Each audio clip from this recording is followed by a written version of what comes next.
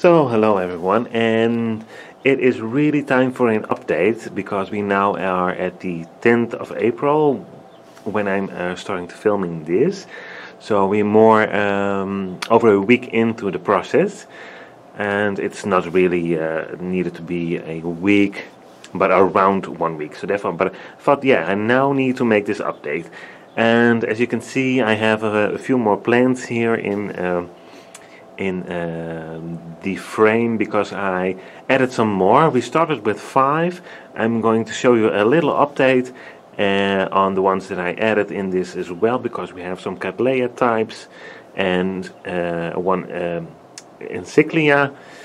So therefore I'm going to do a quick update on the ones who are joined in this group, and then we will have a look at every single plant just to see what is going on and can we already decide to give them a full self-watering system setup, or do they need a little bit more time. So let's go on.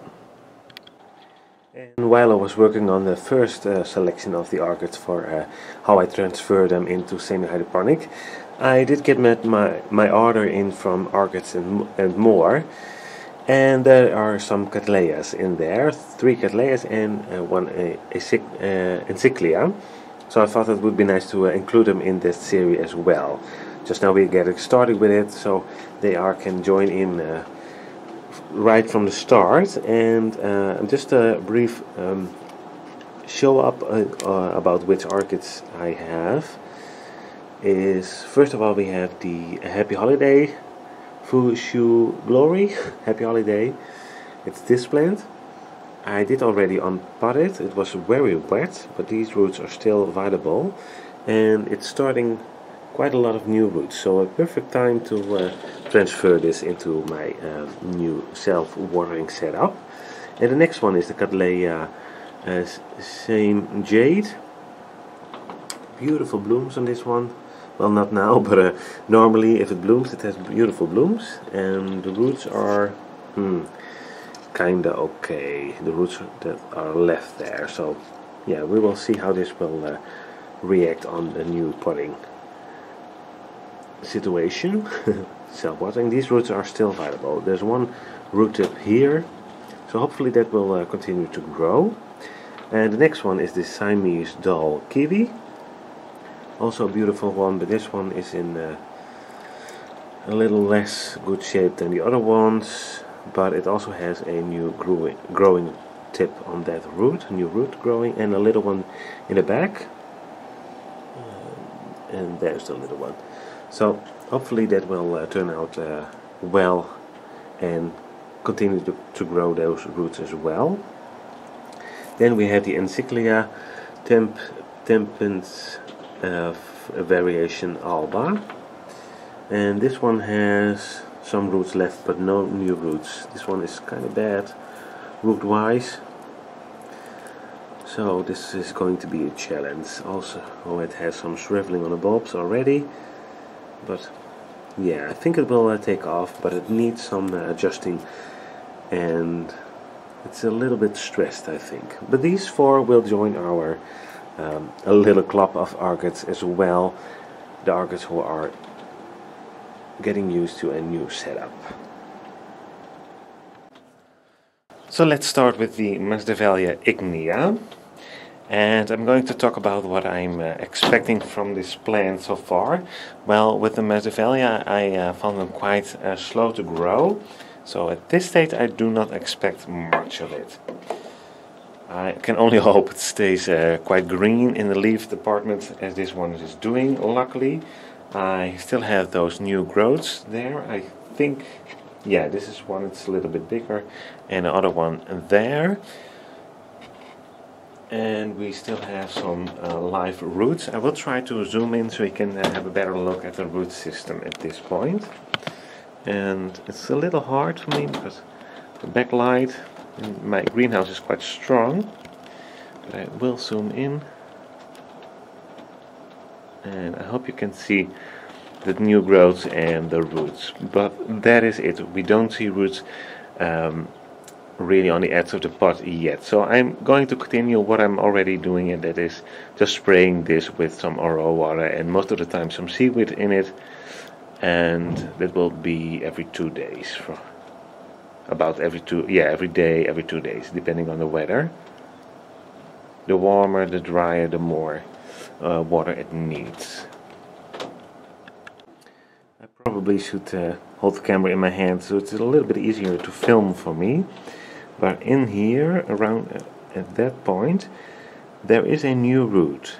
So we're gonna follow that root. If that decides to go in the pot and it stays growing, I can then put water in my reservoir. But it's not there yet, so I just wait a little bit more so the orchid can adjust in my climate and the old roots do not die off as quickly, possibly by not adding water, and I wait for that root to enter the pot. Second is the encyclia, and it didn't have much roots on it, a few left there.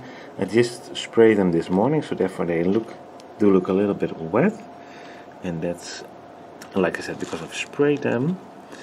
And well, there's something green going on there, and that back bulbed. I try to zoom in. Film is, like I said, hard because I cannot see what I'm doing, because of the light that's coming in through the roof in my greenhouse. Yeah, but around there is something green starting, and at this point it may seem like a new growth. A root would be a bit handier for me at this stage, but it might be a new growth and that will eventually start making some roots. But yeah, but so far nothing in a pot, and that is to be expected. This one isn't in the best shape, so it may take a while to take off, but yeah, this is the encyclia after about 1 week in transferring into self-watering without the water reservoir yet, to be clear. And then we have my Cattleya Fusion Glory Happy Holidays, or Happy Holiday. Oh, sorry, yeah, Happy Holiday. Yeah, this is a whole different story. This one has beautiful roots. Those were already there. And what I did watch for in this first week is if they kept there, if they kept growing, if they kept staying green. And as we can see, they did. So therefore, this one might be suitable to grow into the system fully. You can do that, but I must admit I like to give them a little bit more time, so they grow a little bit more down in the media. They're barely touching the media at this point, so watering this doesn't make sense yet. Those roots don't take water up anyhow, and also those roots, the older ones, do have a little bit of discoloration on there, so I'm trying to slow that process down of rotting all the old roots by leaving this as dry as possible at this point. So I keep spraying it with my RO water and seaweed, and I wait a little bit longer, but I think probably the next time, my next update will be in about 2 weeks, I guess. This one should be ready for the self-watering setup, the full setup, I think I can say. But it's a beautiful, beautiful plant. So yeah, this one is going as planned. And then we have my Cattleya Siamese Doll Kiwi. And this is the plant. Not much happening there yet. We have those older roots. I'm happy with them. I sprayed them with the seaweed, and I hope in the next few weeks this will start branching. That would be quite awesome. And then it's also ready to go in the system fully. But so far no new root tips there. Then I have next to it the next one. It's Cattleya Siamese Jade. I hope I pronounced it right. I see it looks like a new growth starting there, a new eye, also one there. So that's going well. The roots do look fine, nice and white still, but also no green root tips yet. Well, actually this one, this is a root tip. That is very interesting, because that one is still there. I don't think it started, the root tip in this system yet, but it is there.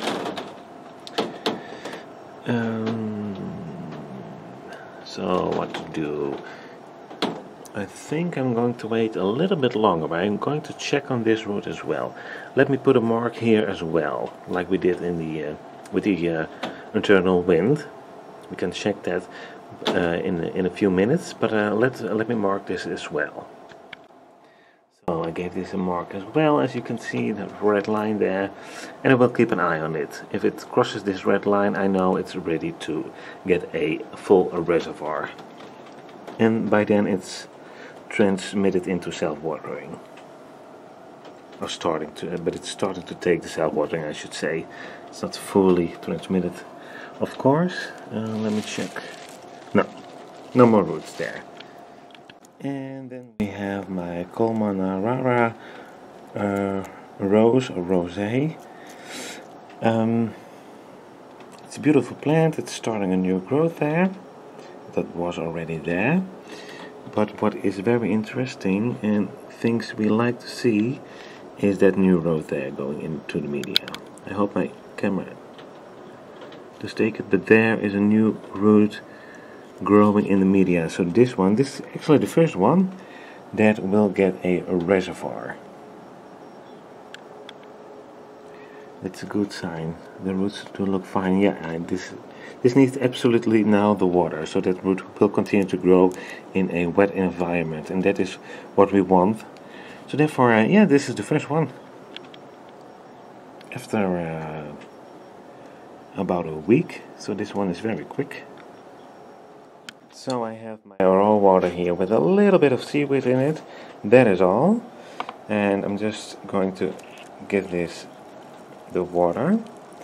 And that water meter should give me the indication that the reservoir is filling up with water.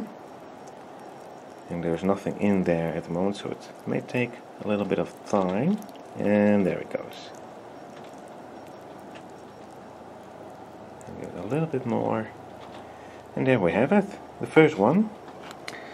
So I would like to say welcome to semi-hydroponic. Well, actually self-watering. But yeah, this one is going quickly. It's because the orchid was already in its growing state, I like to mention. Because this one has already had that new growth. And yeah, so that's why they take up a little bit easier if you're going to give them a new environment when they are in actual grow modus. So therefore, but this one is still quite quick, and I'm really happy with it. So that's the first one.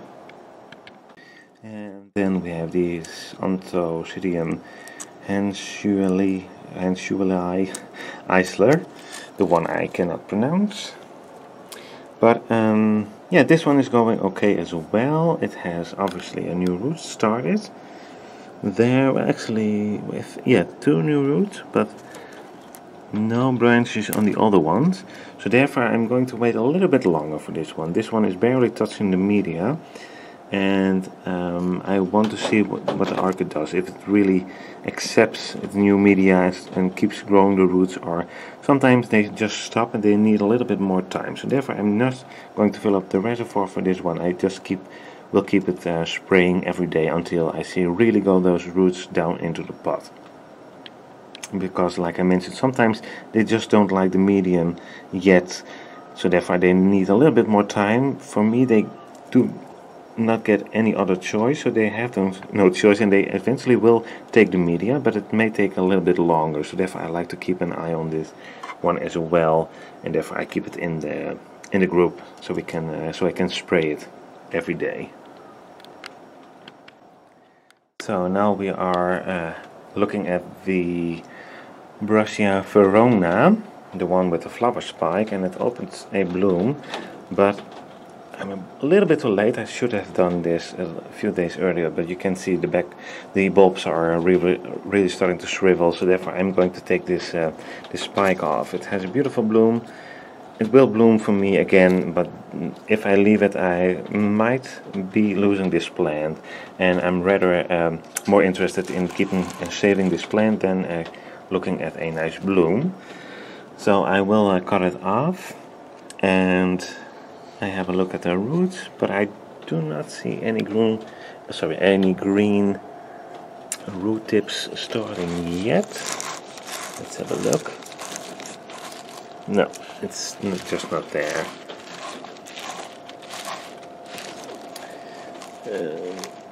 No, I don't see any green starting yet, like I said.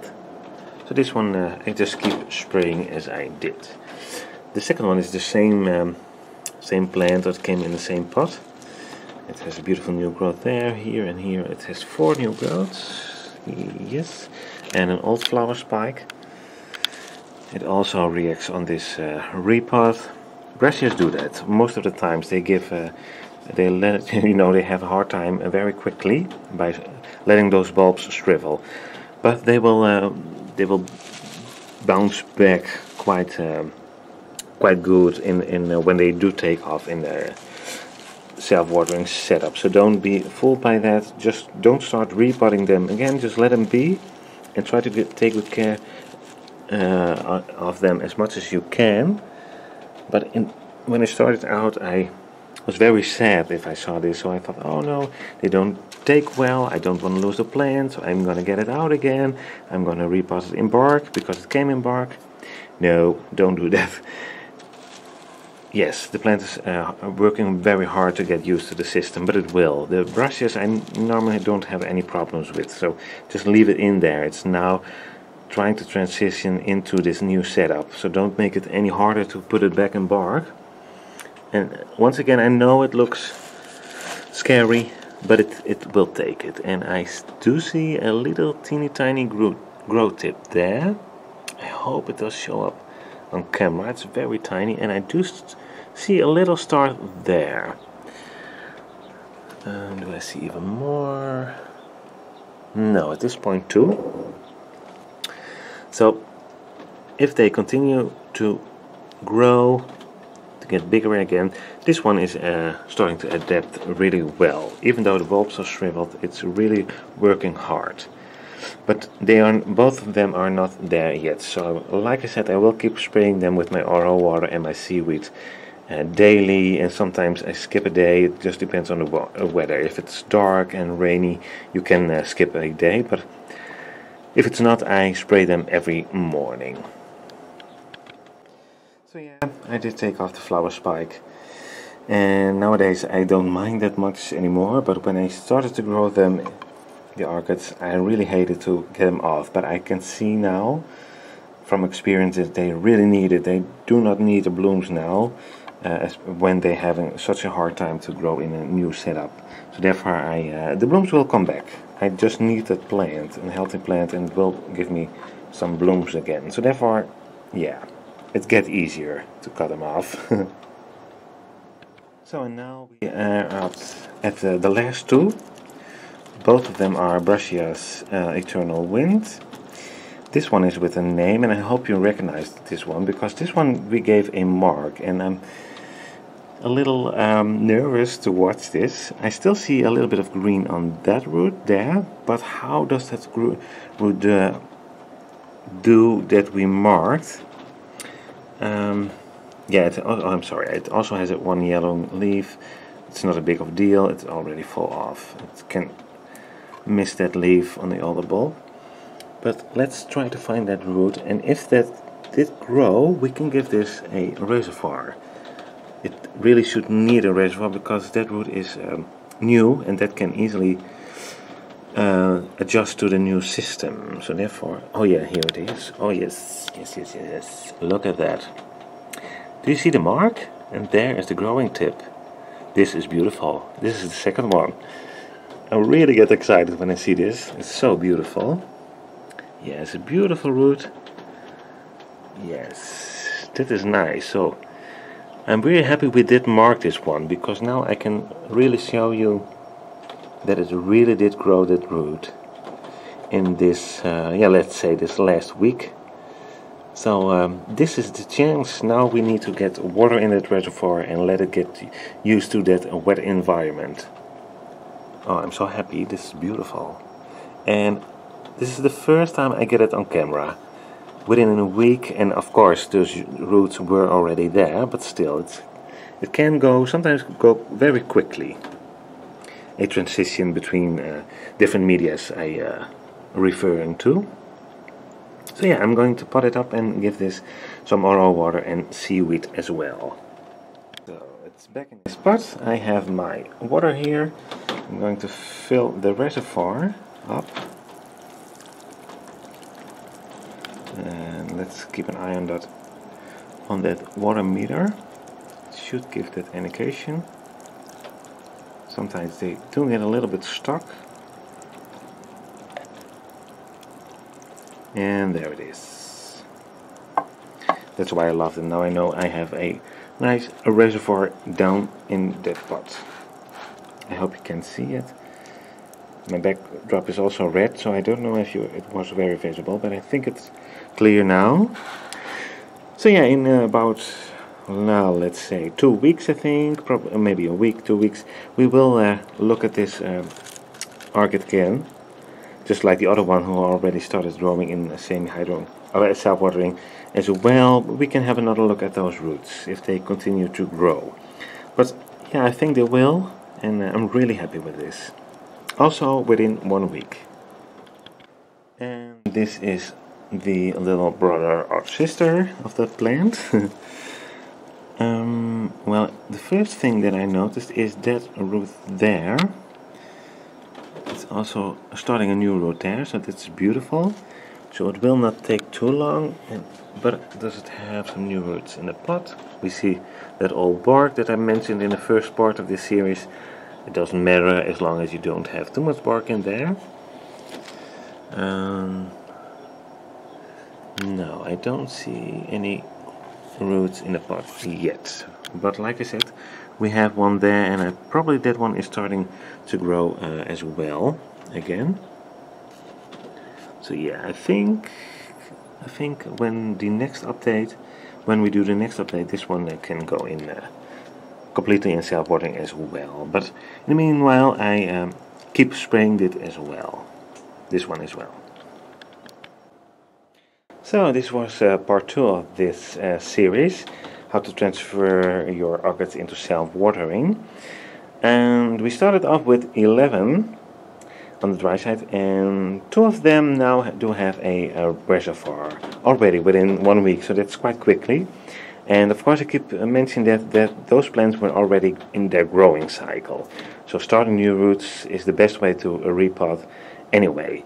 But I also film a few that do not have new roots growing, like that Encyclia is in quite bad shape. I just wanted to film those in this series as well, so we can follow them and see how they how all of these orchids eventually do transfer into the system. I thought it would be very nice. Only the happy stories is not always very learning or helpful, I think. You also want to follow, at least I want to follow plants that do take up a little bit more time, and I hope that you may learn something from it. And I also want to mention I have them sitting in this corner for the exception of the Valley. I probably talked about it the last time, but yeah, that's because it's over in the cooler section of the greenhouse. These guys do not get too much light. I have them underneath those shelves here. There are my vandas, my brushes. There's a lot of light, but here is a little wall with bricks there that keeps the light. They do get a little bit of light there. I also have some A1 LED light above them. So I reduced the light levels quite a bit for these guys, because too much light at this stage will shock them and make it way more easier to get them to grow into semi-hydroponic or self-watering. So therefore I reduce, even though the Cattleyas, the brushes, they need highlight, not at this stage, not yet. They need first have some roots to take up the water, then it can take the light and the heat. So therefore that is something very important to mention as well. I did get quite a sort of a reminder from Justin's Orchids and More, his channel. He had a question about an orchid and Cattleya, rootless Cattleya, to get some advice on how to get that particular orchid to start growing roots again. And I completely agreed with the comments that he get. And one thing I thought I should mention here, and that is the light levels. Don't give them too much light in the beginning. It will stress them out. It will make them very hard to get adapted into a new system, into a new climate as well. So easy on the light. And there's my little Masdevallia ignea sitting, and there in the back I have my first Masdevallia. It's the black velvet, but if it blooms I will show you the blooms. I'm not sure if it really is black velvet. The blooms weren't that dark, so I don't know, but anyhow, that one is taking self-watering fine, so this one should be fine. But the Masdevallia is a little bit harder to get into a new growing setup, if you ask me, so therefore it needs probably a little bit more time. And the other one, the first one that did take well, the Colmenara Rose, is here. It's with his new buddies. Let's zoom out. This is the section where I keep my Odontoglossum types. And now it's I can water this I think for the next three weeks at least, with raw water and sometimes a little bit of seaweed in it. Not always. I don't want to get too much seaweed in there. It's not necessary. But I don't start to feed yet. I will let it grow those roots a little bit more into the pot. As soon as I see those roots on the side of the pot, I then will start feeding this orchid again, but not now. It doesn't take up the feed yet. It's just really working very hard to get some roots out. So too much feed will not be very beneficial, as too much light. That will come over time, but not at this stage. So this is part 2. Thank you for watching. I hope you find this very interesting, this series. It takes up quite a little bit work to get them together, but I really like it. I really like to enjoy. I really enjoy to share information there. And like I said, I hope it's useful. And I hope to see you at one of my next videos. Thank you for watching. Bye bye.